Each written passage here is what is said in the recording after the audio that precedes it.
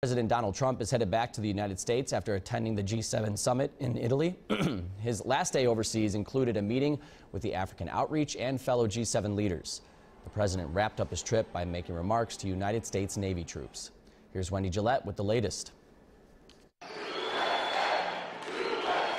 President Trump focused on fighting terrorism and increasing military spending in a speech to U.S. troops at a base in Sicily, Italy, Saturday. We're going to have a lot of strength, and we're going to have a lot of peace. We will buy the planes, the ships, vehicles, and equipment you need to get your job done and to come home safe and sound back to your families. It was the president's final stop on his 9-day overseas trip, his first since taking office. I think we hit a home run no matter where we are.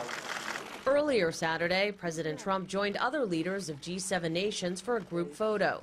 During the G7 summit, the leaders held conversations with the president about climate change, trying to convince him to stick with the Paris Agreement.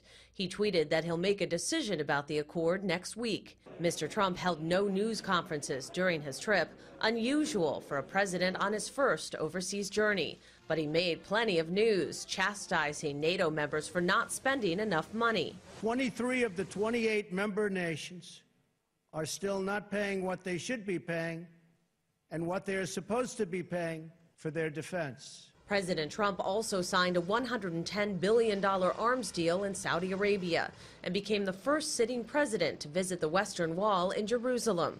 He has no public events until Monday, when he'll mark Memorial Day at Arlington Cemetery. Wendy Gillette for CBS News.